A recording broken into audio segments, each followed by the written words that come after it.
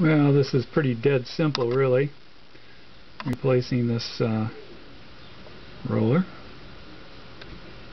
Just grab this little tab here and move it up and out.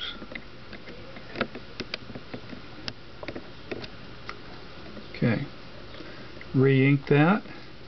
There's a little post that you slide it back on, and if it won't just slip in by itself, there's a tiny little spring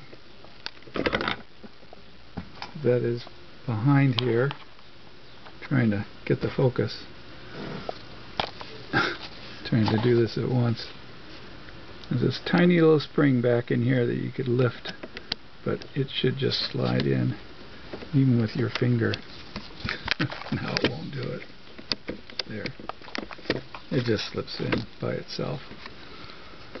The spring makes it push against the belt with all the numbers on it. Now this one's pretty worn out, so I'm going to go ahead and go on Amazon and get a replacement one. And there's another one over here for red, and it's the same procedure. Very simple. Don't worry about it.